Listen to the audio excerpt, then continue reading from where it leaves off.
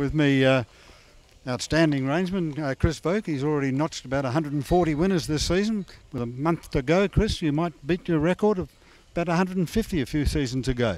Yeah, it'd be good. It'd be good for the bank account. And you've got probably almost a full book of drives at Gloucester Park on Friday night, and we start off in the first race. You'll probably drive Real Zeal. He's drawn to get into the money inside of the back line. Yeah, I think so. He went well last start, was sort of out figuring.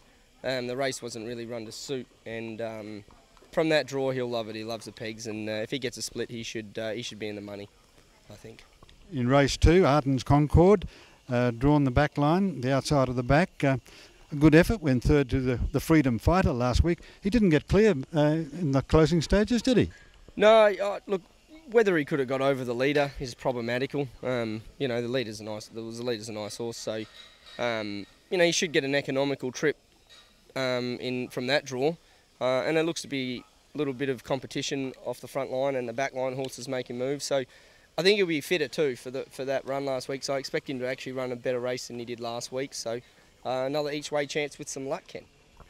And you won with Celestial Ruler, the old timer, a couple of starts ago, and you followed that.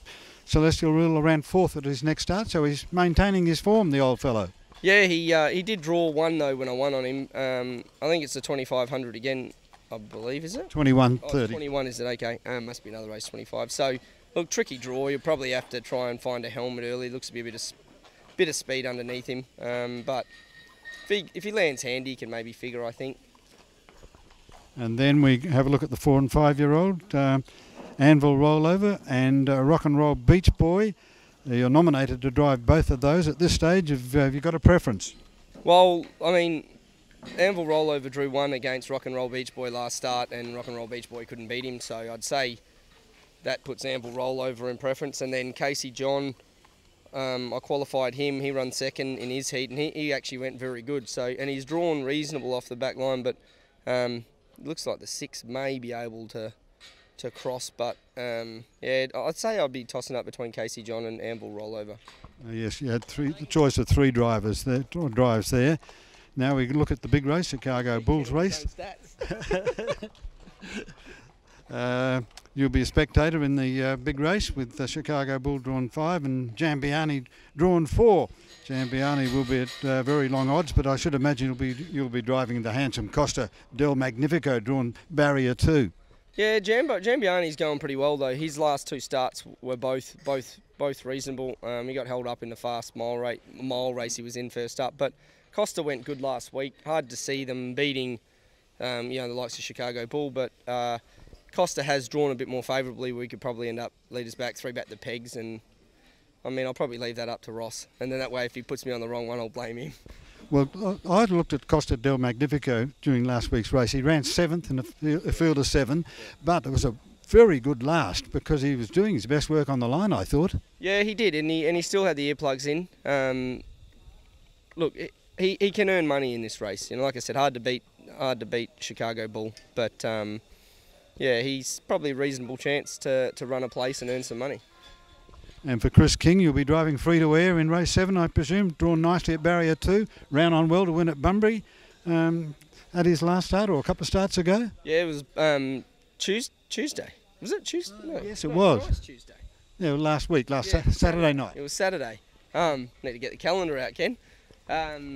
Yeah, he's got a nice draw there, and he should be close enough to him. But I think Good Times Ahead's been going well. Lightning Jolt, if he ever recaps his best form's a nice horse. So.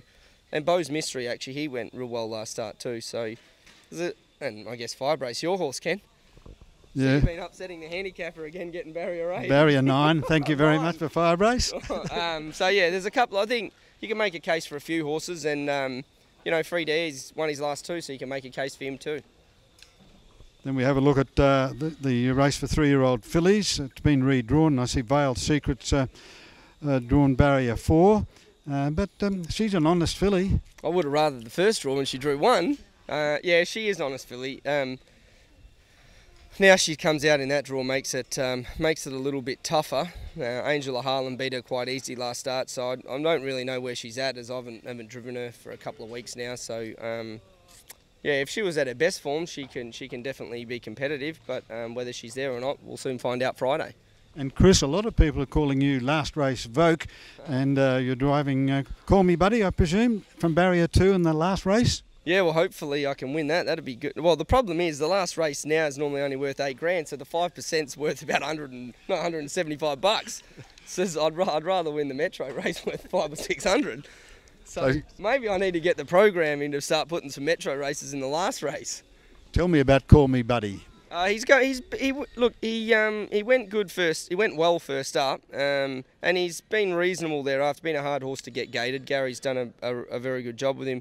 I'm just having a browse at the field as I'm talking to you, and it looks pretty even. So B17, you know, he may try and lead, but yeah, he actually could be an each way chance. A good little sit and kick horse. I think he's going to be better, you know, next season. Thanks very much, Chris, and all the best of luck for topping your best season's effort of 150 winners a season. You've got 4 weeks to go to drive another 10 winners. That shouldn't be a button off your shirt. Yeah, well, I didn't want to go. I don't want you to go for the early crow yet, Ken. I'll probably get suspended now, and I won't even get there. Fingers crossed we do to be good. Yeah, like I said, and I probably more hope that the good old Royals get over those Claremont Demons. Well, we've beaten you twice out of the last 2 times, so East Perth are running good seconds to Claremont. Well, in 2006, I remember when I played Colts for East Perth, we gave your guys a touch-up in a grand final, so I'll just hold on to that. You were lucky that I wasn't young enough to play Colts in 2006.